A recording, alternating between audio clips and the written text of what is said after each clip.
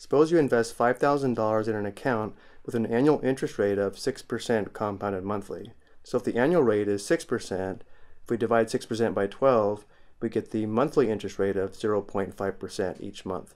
At the end of each month, you deposit $175 into the account. Use this information to complete the table below, round to the nearest cent as needed. So you open the account with $5,000, so we'll call $5,000 the ending balance for month 0, or when you open the account. This becomes the prior balance for the first month, and then during the first month, you earn 0.5% of interest on the $5,000. So we need to find 0.5% of 5,000. To find the percent of a number, we convert the percent to a decimal and multiply. 0.5% as a decimal is 0.005, and then we have times 5,000, which is equal to 25. You earn $25 of interest in the first month. Then you make the deposit of $175, and therefore the ending balance for month 1 is 5,000 plus 25 plus 175, which is $5,200. This becomes the prior balance for month 2. And then during month 2, you earn 0.5% of interest on the $5,200. So the interest is 0.5% of 5,200, which is 0.005 times 5,200, which is equal to 26. You earn $26 of interest during the second month. And then you make a deposit of $175 into the account. The ending balance is 5,200 plus 26 plus 175, which is $5,401. This becomes the prior balance for month 3. And now during month 3, you earn 0.5% of interest on $5,401.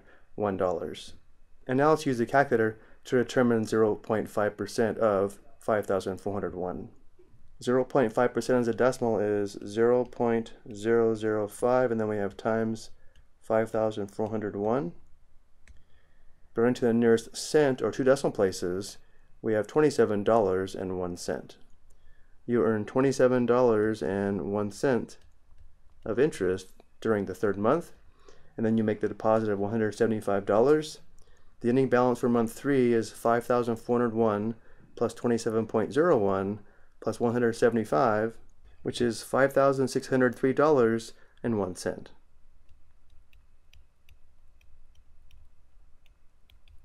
This becomes the prior balance for month 4. During the fourth month, you earn 0.5% interest on the balance of $5,603.01. So now we need to find 0.5% of this amount. So we have 0.005 times 5,603.01, enter. To the nearest cent, we have $28.02. You earn $28.02 of interest during month 4.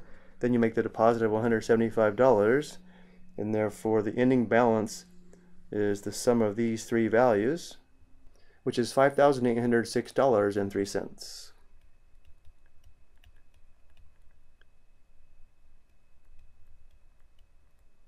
This becomes the prior balance for month 5.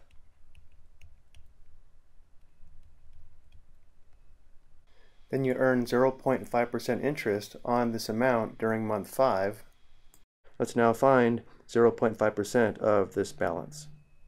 We have 0.005 times $5,806.03, which is $29.03.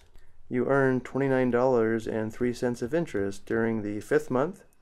The ending balance for month 5 is the sum of these 3 values, which is $6,010.06. I hope you found this helpful.